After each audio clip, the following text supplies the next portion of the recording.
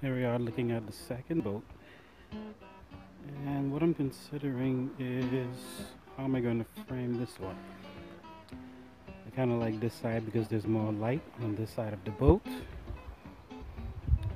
than on the opposite side.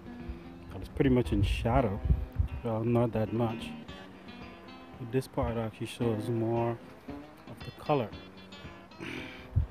So since the boat is my focus, I'm going to give it much weight in the entire image. Make it nice and big. Make sure my horizon is straight. Right there, and take that shot. Good. Give it a little bit of room. Check my horizon. Take another shot right there. Now another thing I can do with the same side.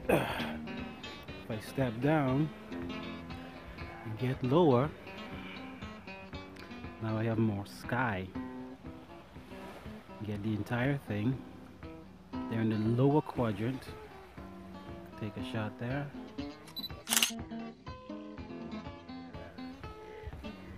And another one. Be sure.